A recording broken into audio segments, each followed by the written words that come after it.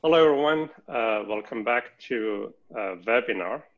Today we have Valentin Ferenczi from Sao Paulo University, and he's speaking on envelopes and capital LP spaces. Valentin? Thanks a lot. Thanks a lot, Benjamin. Hi, everyone. Thank you for organizing this and for the invitation. So I'm going to talk about a work in progress with Jordi Lopez-Abad from UNED Madrid. This is still a lot, pretty much in progress. And so here's the outline.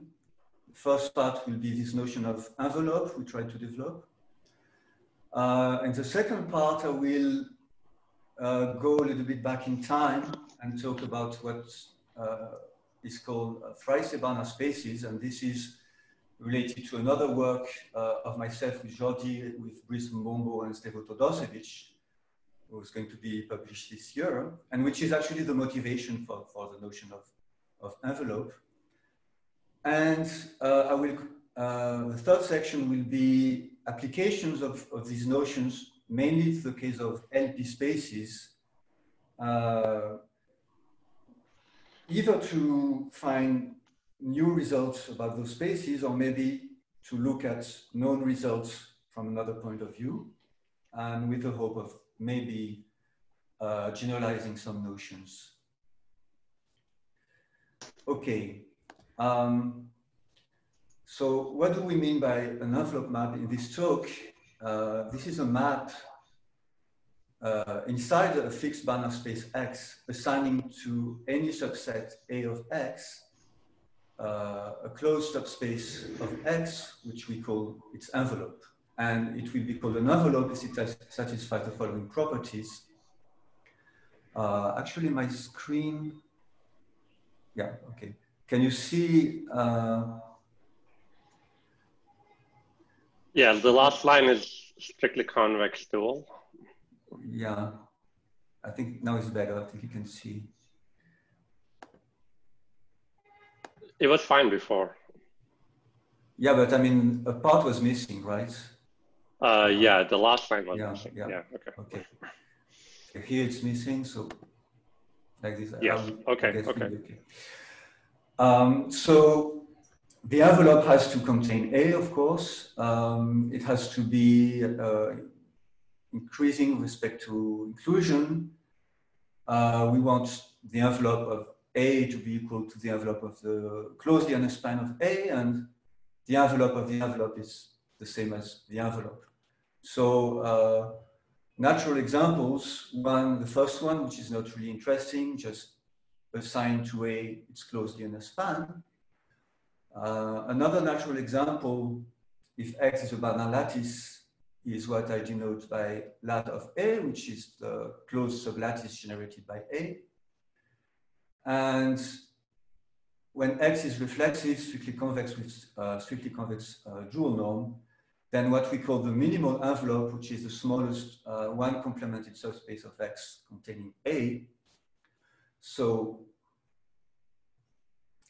Calvert in '76 proved that under these conditions, there is indeed a smallest one complemented subspace of X containing A. Actually, you take the intersection of all one complemented subspaces of X containing A, and you get something which is again one complemented. And so it seems that the canonical way of constructing an envelope is, or maybe a more global point of view, is you fix a certain class of spatial subspaces of the space, which are the envelopes, because of D being an envelope is the same as being equal to its own envelope.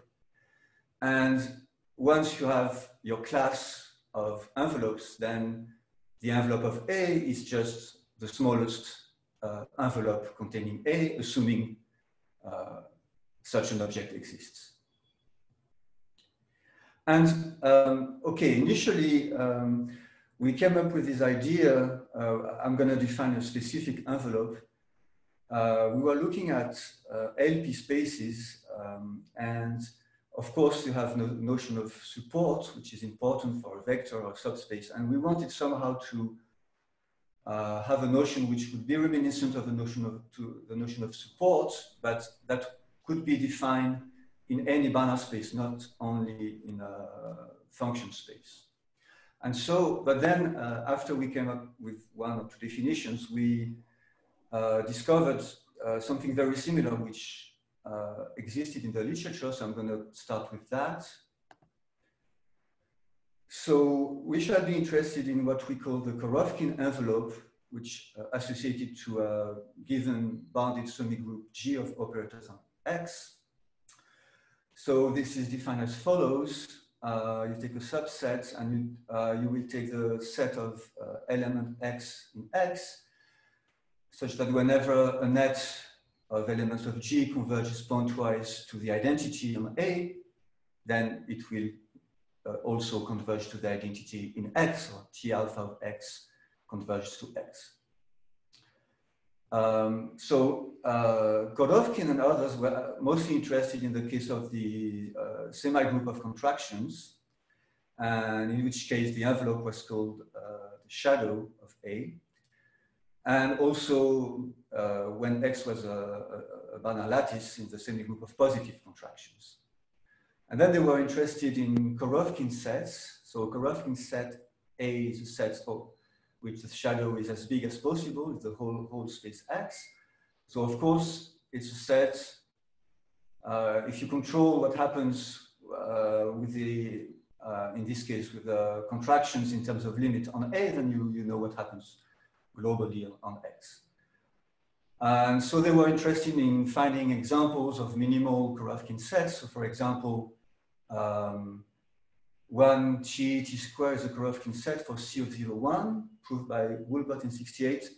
Korovkin, the first paper in this area, proved this in the case of this semi-group of positive contractions. Regarding LP spaces, then you have the set 1T, proved by Bernoulli in '74, and for in the reflexive range, and Berens-Lorentz for P equals to 1. And then, so this was an area which was sufficiently active to have a session in Oberwolfach in the 70s.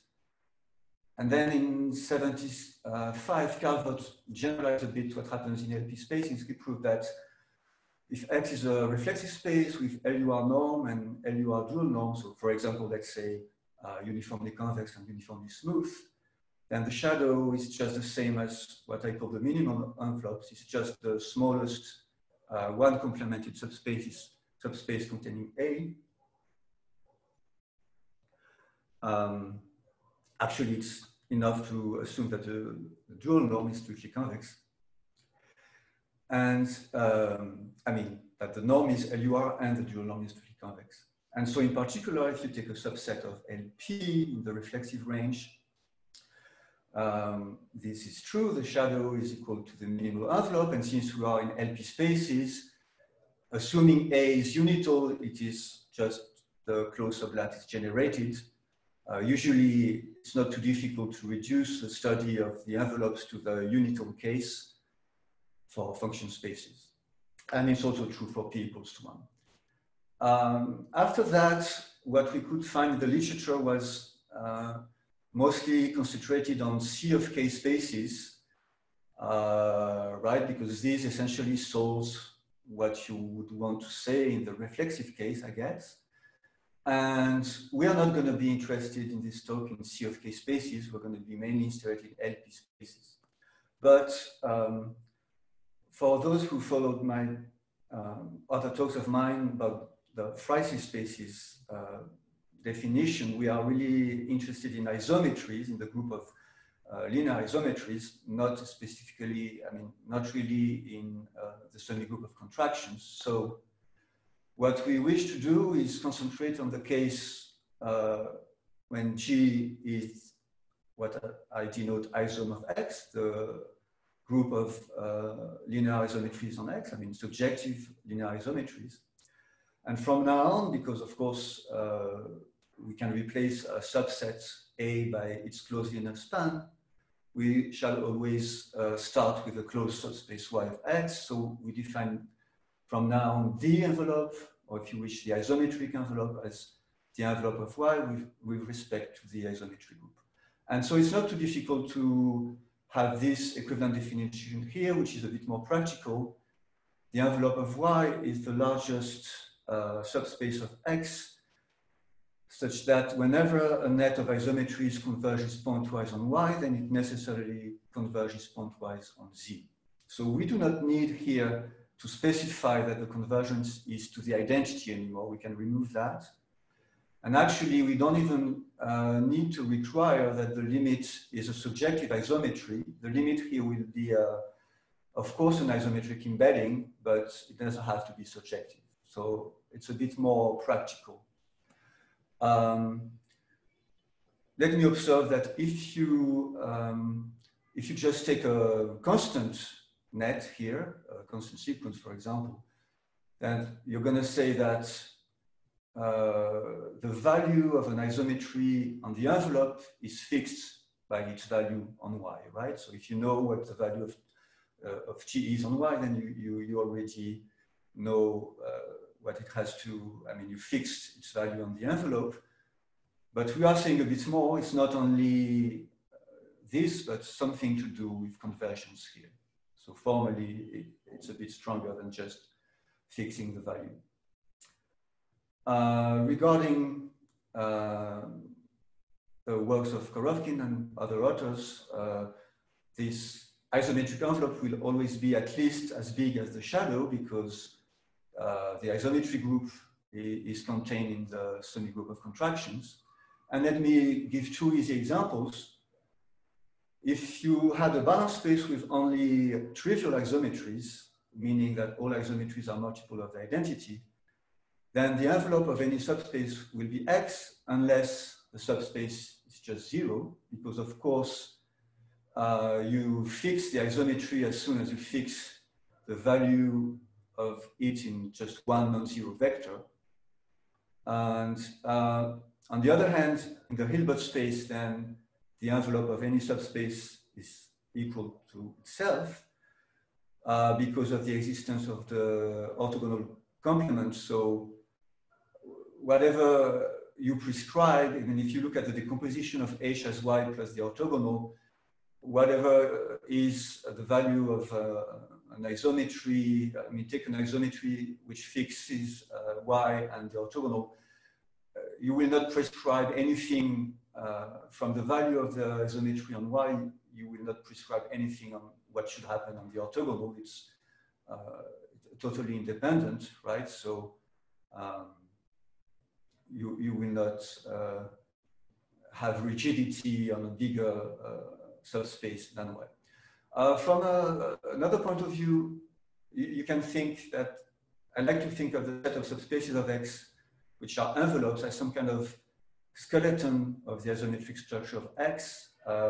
This is reminiscent of, for example, the notion of projectional skeleton defined by Roshev-Kubish. So, of course, if X only has trivial isometry, then the skeleton is reduced to 0 and the whole space. But if you have a Hilbert space, the Hilbert space is the more flexible of all spaces. If you wish, it has a lot of vertebrae. And every subspace belongs to the skeleton. In this case, the skeleton is the whole class of subspaces of H. Okay. So we have a few results about what we can say about envelopes in general. First of all, if the space is separable reflexive, then they must be one complemented. So this isometric skeleton is a subclass in general of the class of one complemented subspaces in this case. And furthermore, the Hilbert space will be the only separable reflexive space for which all subspaces are envelopes. Well, because of A and by a result of Kakutani and Bohenblus in the complex case, that all subspaces are one complemented characterize the Hilbert space. And regarding LP spaces, we were able to prove that the envelope actually coincides with the minimal envelope. So if you want to think of it more globally, all one complemented subspaces will be envelopes, right? And furthermore, among reflexive rearrangement invariant spaces on 0, 1, the LP spaces are the only one for which we have this. So you have the LP spaces, every one complemented subspace is an envelope, and for the other ones, you have the class, I mean, the set of envelopes is strictly smaller than the set of uncomplemented subspaces. So the proof of A uses LUR renormings using a result of Gilles Lancien, 93. Some use of duality as well, so the decomposition, witnessing this one complementation, I mean, the other summand actually can be seen as the orthogonal of some dual envelopes. Dual envelope, I will not go into details here. And regarding C and G, it can be proved using a description by Peller in 90 of the WT closure of the isometry group through the existence of dilations. And he has also some results for general Ri spaces on 0, 1, which give us G.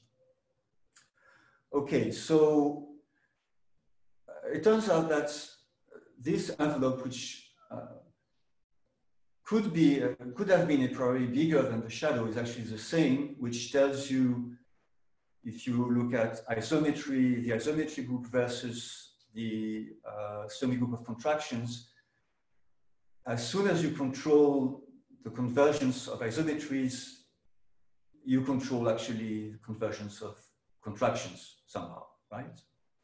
Okay, so that was my first part, and now I'm going to go back a little. So let me start in another direction, and we will see how the envelopes come back a bit later as a tool. So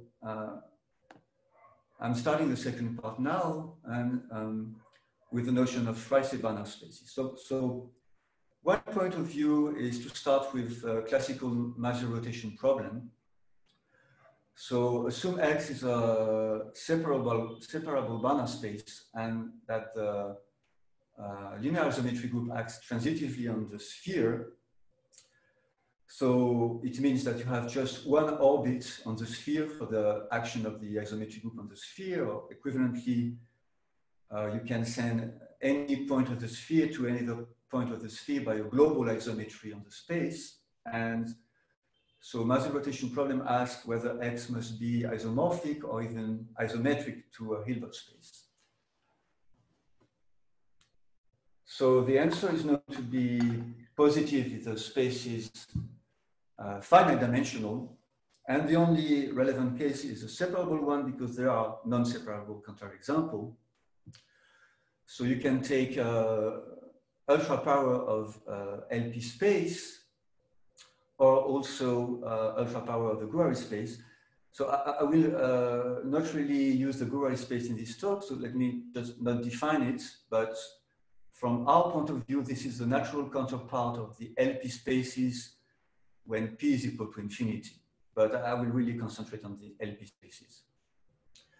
And why is it true? That really follows from the fact that capital LP is almost transitive, which means that the orbits for the action of the isometry group on the sphere are dense, or if you prefer, you can send any point of the sphere arbitrarily close to any other point of the sphere by an isometry, by a global isometry. Now, if you take ultra power, you will define a natural isometry on the ultra power as a product of isometries on each summand, and you just take isometries which approximates better and better what you wish to obtain, and so in the limit the epsilons go away. So more generally, if space is almost transitive, then its ultra power will be a non-separable transitive example.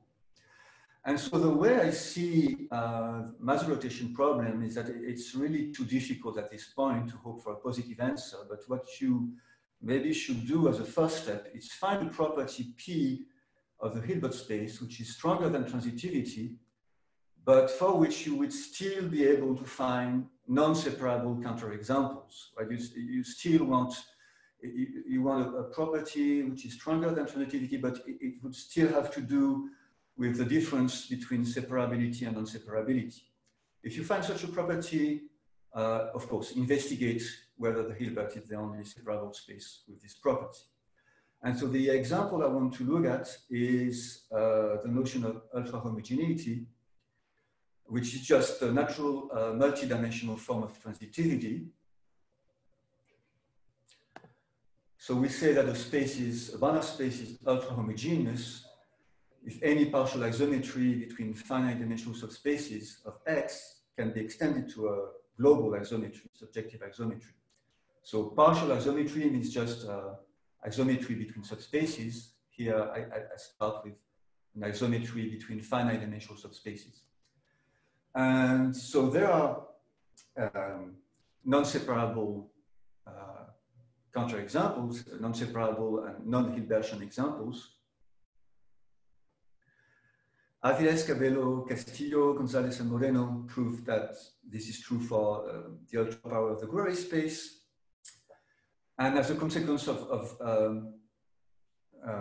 our results in this paper, it is also true for an ultrapower of LP space, but then you have to remove the values, the even values different from 2.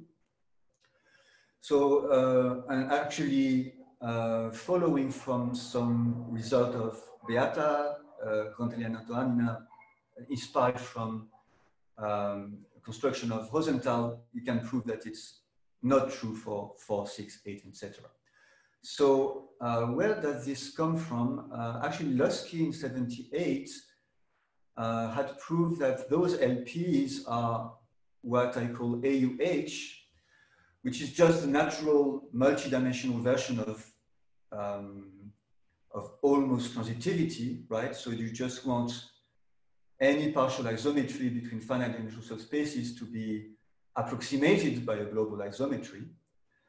And of course, this used Plotkin and Rudin equimeasurability theorem and results about extension of isometries, which holds for if P is different from the values 4, 6, 8, etc.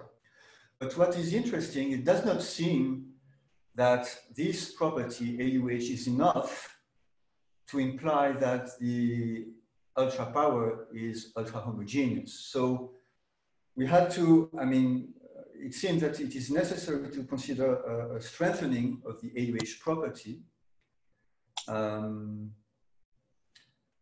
which I will define in the next slide. Actually, we don't know. Maybe AUH is enough, but we don't know how that would work.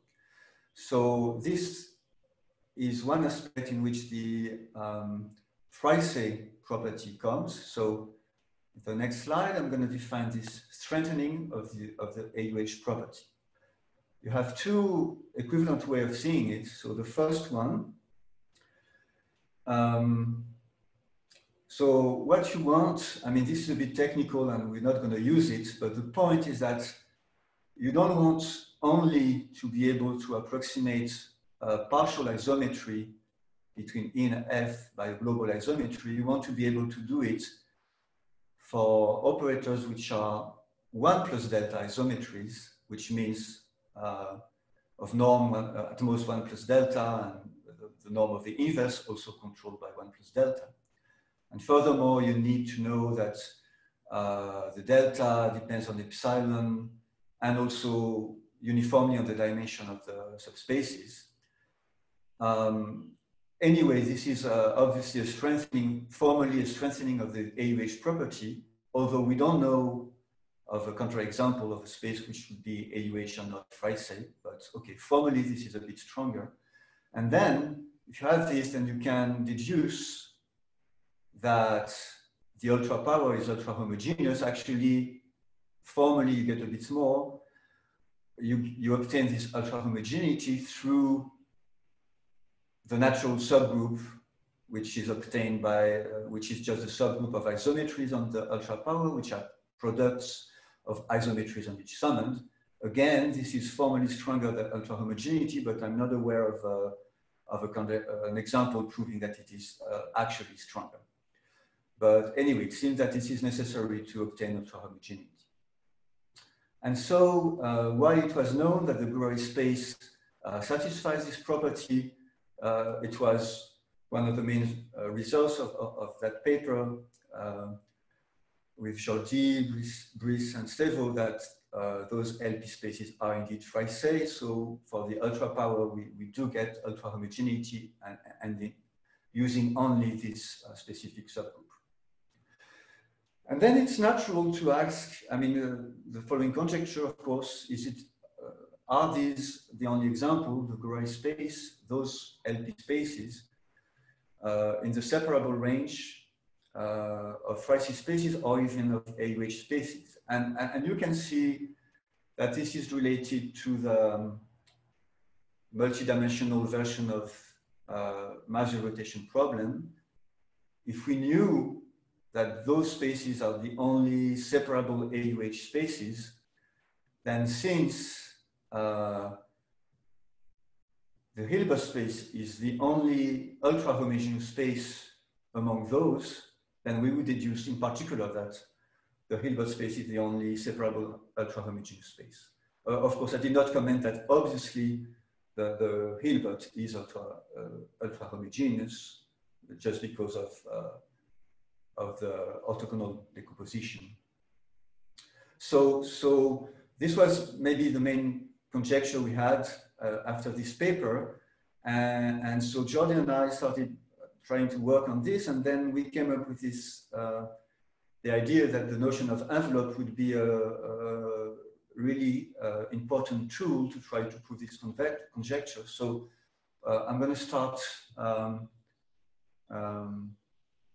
in a few minutes to try to use the envelope for this. And I forgot that I actually have a few additional comments about the Fraïssé definition. So first of all, I have a slide to just comment on the choice of terminology.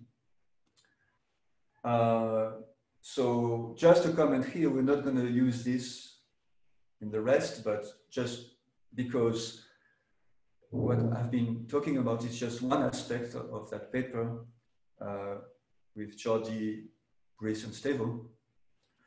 A countable structure A is Fraïssé when it is ultra-homogeneous with respect to the class called the age of its finite substructures in the natural sense. And in 2005, Kekri, and Todorcevic proved what is now called the KPT correspondence, which states that the extreme amenability of the group of automorphisms of A with the pointwise convergence topology is actually equivalent to a certain Ramsey property of the age, actually of the embeddings between elements of the age. So what an extremely amenable group, topological group, is a group such that any continuous action on the compact space admits a fixed point. If you remember Christian Rosendal's talk, he mentioned that topological amenability is asking that any such continuous action that emits a fixed probability measure. So extreme amenability is requiring that the measure is concentrated on just one point. And originally, our definition of Fraïssé-Banach spaces was aimed at imitating this countable result, this KPT correspondence, in the setting of Banach spaces. And in particular, in order to recover the known extreme amenability of the unitary group, which was due to Gromov and Millman in '83, as well as the extreme amenability of the azimuth group of the LP spaces by Jonado and Pestov in '7. But we wanted to obtain it internally through the use of the subspaces of LP or of the Hilbert space and through Ramsey methods instead of concentration of measure as used by those authors. And let us note that before that, the isometric group of the Gurarij space had been proved to be extremely amenable by Dana Bartosova, Lopez-Abad, and Mbombo. Just a comment, although we have similarities, in the end, our philosophy is really different because people who work in Fraïssé theory usually what is natural and what is easier to work with is the class, is the age, the class of finite substructures. And then the countable structure, which is the Fraïssé limit of the age, is usually defined in an abstract way, and you prove its properties from the finite parts. If you think of the Gurarij, this is, in this setting, the Gurarij is defined, maybe seen as defined abstractly as the Fraïssé limit of the class of finite dimensional spaces. But for the LP spaces, which are our main interest, this is somehow reversed because what is given and natural for us is really the Fraïssé limit, the global object is already given, it's LP space. And so it is more natural to prove the properties from the global properties of LP already instead of trying to look at the finite dimensional subspaces. But anyhow, let me list a few interesting properties of Fraïssé Banach spaces, which are also reminiscent of properties which are known in the classical Fraïssé case. So, but of course, in the Banach space setting, you have to introduce epsilons.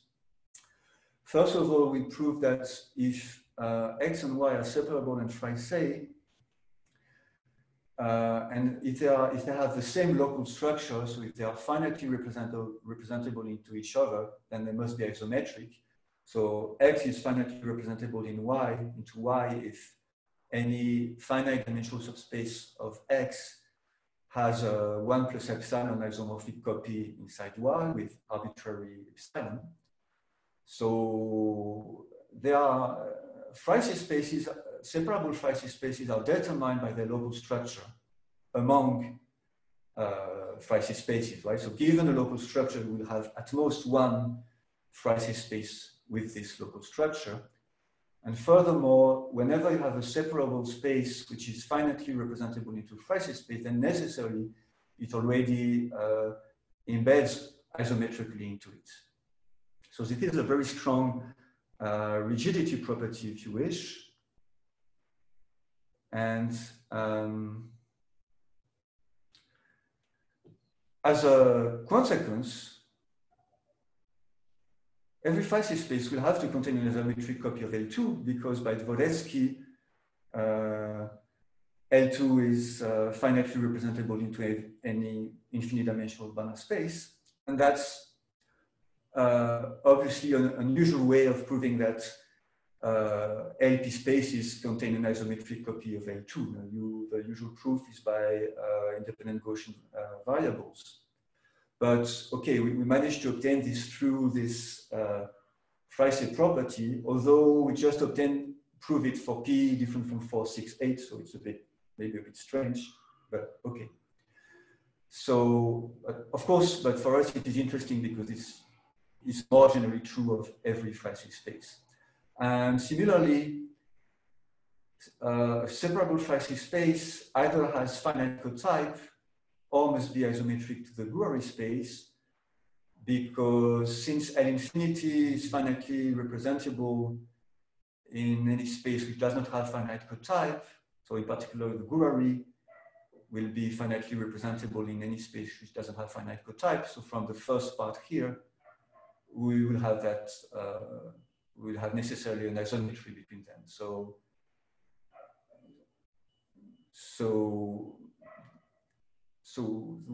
I mean, if we are looking at what can be the possible Fraïssé spaces, we can already go to the finite cotype case. Okay. So let us now try to see how the envelope can be useful to say a bit more about Fraïssé spaces. Well, the envelope admits an equivalent definition of separable AUH spaces, in particular also in Fraïssé spaces.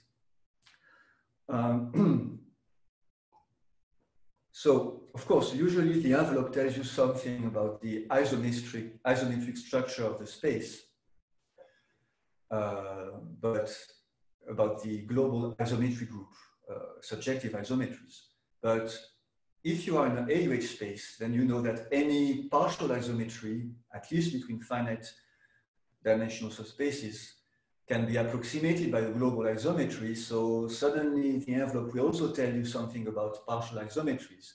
And by taking limits, you can actually prove the following. So if X is separable AUH and Y is a subspace, then you can also characterize the envelope as the larger subspace Z of X containing Y, with the property that every isometric embedding of Y into X admits a unique extension to isometric embedding to the envelope, and the map is SOT to SOT continuous.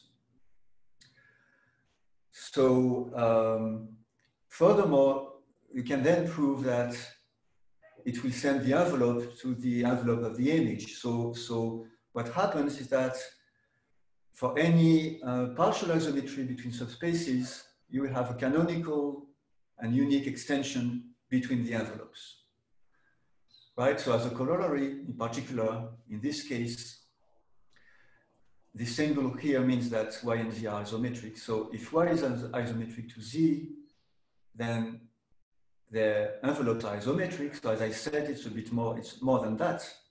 Any isometry between them will extend in a unique way to an isometry between the envelopes. But it means therefore that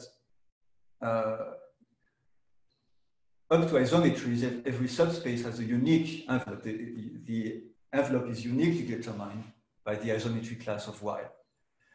As a consequence,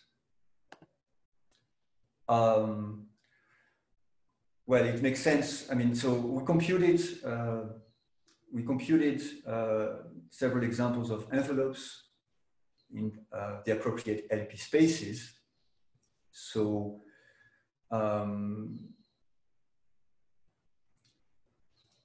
the following subspaces of LP have an envelope isometric to capital LP. So the Hilbert space, and unless we were in the Hilbert space, also Euclidean spaces of dimension at least 2.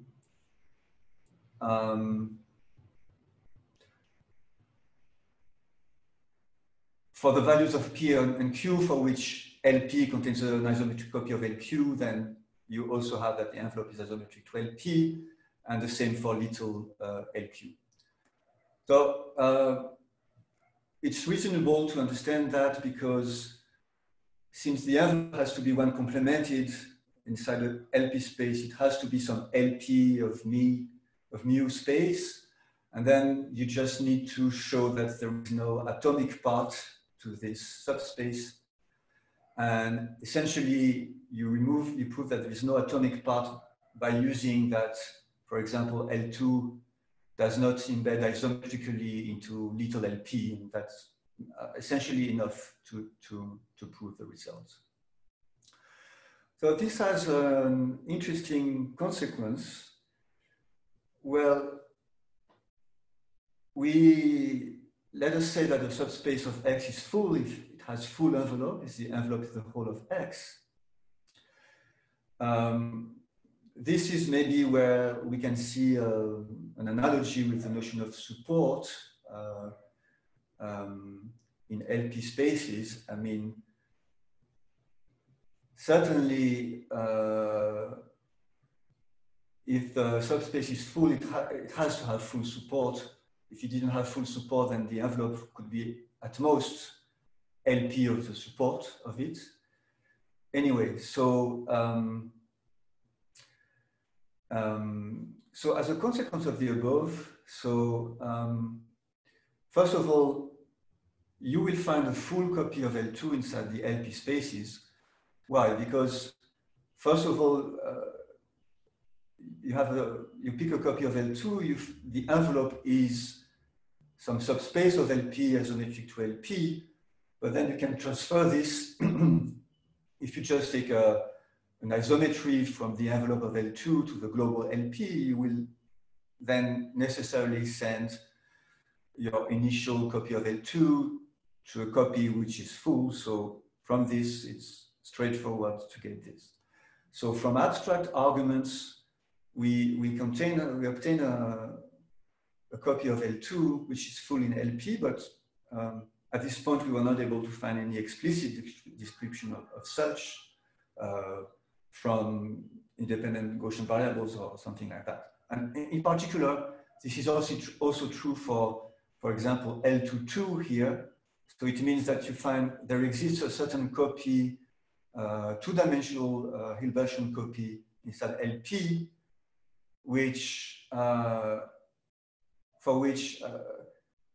so that if you know the behavior of isometries on it, then you already prescribe the behavior of the isometry globally on LP. Let us note that this, in particular, also implies that we shall induce a certain topological embedding of the unitary group as a subgroup of the isometric group of LP, because any unitary here, so any isometry of L2 will extend to an isometry of the envelopes. Of course, in this case, since we chose a full copy of L2, the envelopes are the LP space, so we are actually extending and in a SOT continuous way, and isometry of L2 as a global isometry. But again, I'm not sure how this can be seen concretely at this point. And curious consequence is the following. It means that we can define in a canonical way the quotient of LP by L2 for the appropriate values of P. So what I'm claiming here that there will be a unique exact sequence up to isometric equivalence associated to full embeddings of L2 into LP. So let us take just two arbitrary full copies of L2 inside LP and look at the exact sequence associated to the embedding. So we have a first embedding of L2 inside LP with the associated quotient, the same here. So as I was explaining, if you take any isometry between them, T, then it will extend in a unique way, canonical way, to a global isometry between the envelopes, which in this case are the LP space. And so this will induce in particular an isometry between the quotients, which makes the diagram commute. But in particular, so the quotient here is isometrically unique, provided you had chosen for L2 a full copy of L2.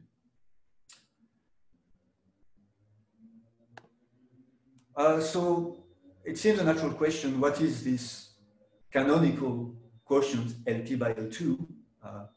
We don't know. If P is bigger than 1, then since L2 is complemented in LP, and since LP is primary, then this quotient has to be isomorphic to LP. This symbol means isomorphic here. So LP over L2 will have to be certain canonical renorming of LP corresponding to that situation, which to us is still very mysterious. If P is equal to 1, then we know that L2 is not complemented, and so at this point we have no clue on what could be even isomorphically the quotient of L1 by L2. And of course, we can ask the same question for LP over LQ or LP over little LQ for appropriate values of P and Q. Okay, so all these were the consequences that we were able to deduce on LP spaces. And of course, our main aim was to apply this to general Fraïssé spaces with the objective of trying to prove that the LP spaces were, and the Gurarij was the only separable Fraïssé spaces or LUH spaces. So let me sum up at this point what we can say about possible other Fraïssé spaces in the separable range. So first of all, as I said, if X is separable, and Fraïssé that it has to contain an isometric copy of L2, it seems to be open whether it should or not contain a full isometric copy of L2. If this were true, then by the previous discussion, the isometry group of X would have to be, of course, very big and contain a subgroup isomorphic to the unitary group. Other interesting fact, if you take this P of X, the supremum of the types of X, then by Moret-Pizier's result about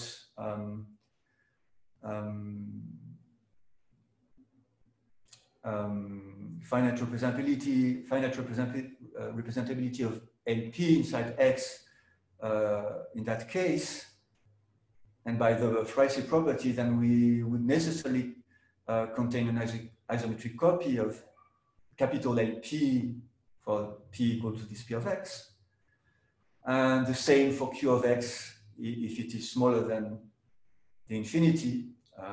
Remember that if it is infinity, then we already know that it has to be the Gurarij.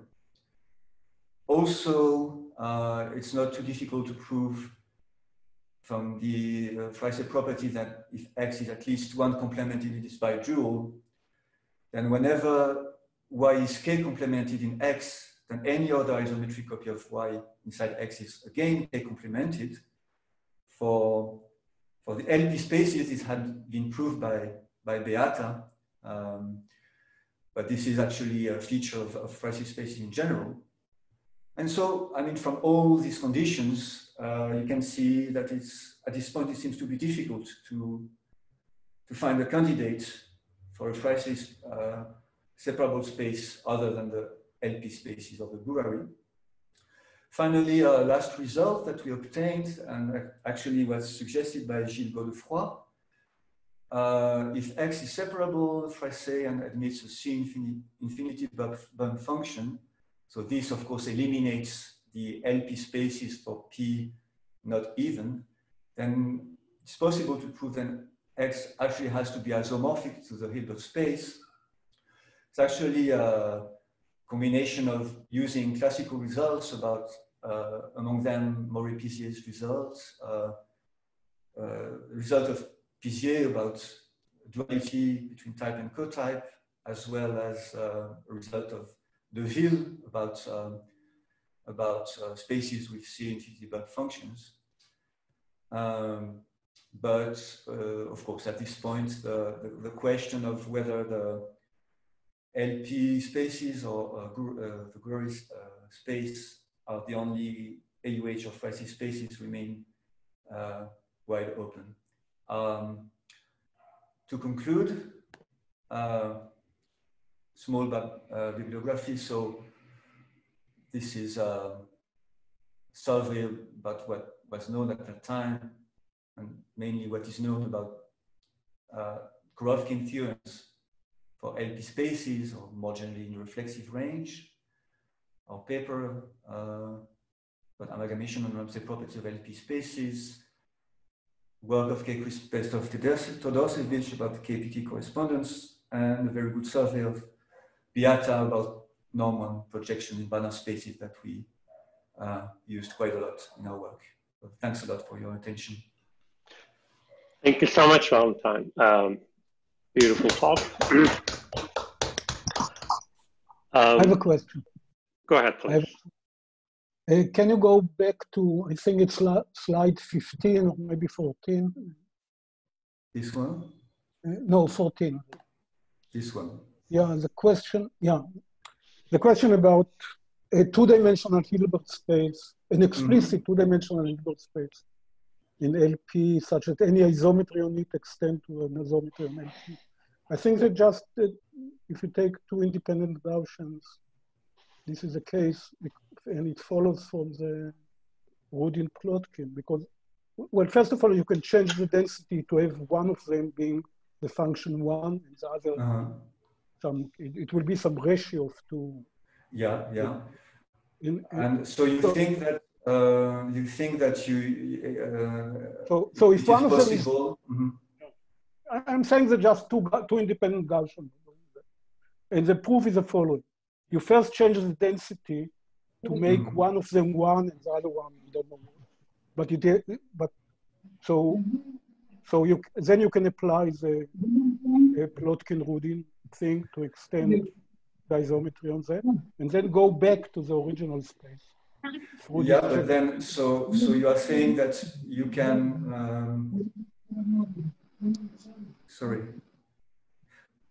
So you are saying that it is possible to analyze the case of two independent Gaussians. Yeah. So if you take the quotient of two independent variables, you are saying that it is possible to analyze the distribution of this. And right.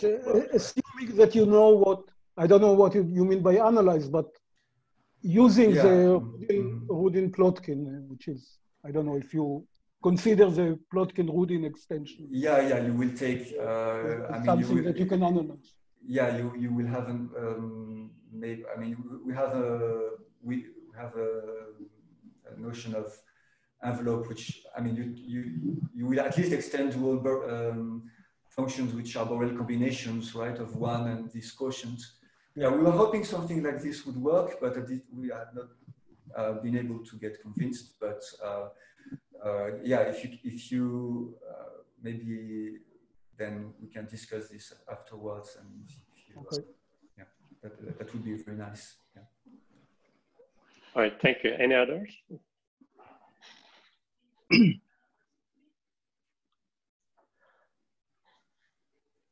Can I ask something, Valentin? Sure. These ultra-homogeneous spaces that you described, do they have some relationship with Banach spaces satisfying Tinglay's problem? Which problem? I mean, those spaces where the isometries on the unit sphere can be extended to the unit ball. Yeah.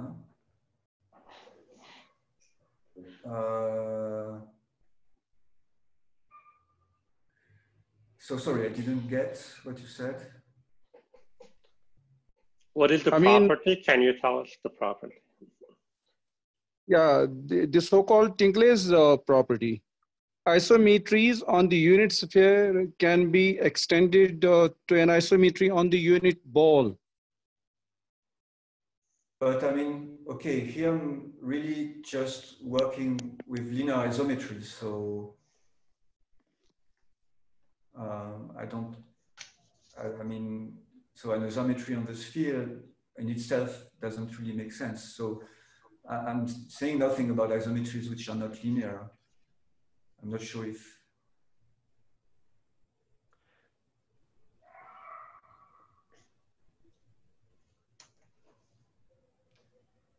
Okay, okay, it's probably, okay. Any others? So the capital, sorry, the function ordered spaces, did you check that for Fraïssé property?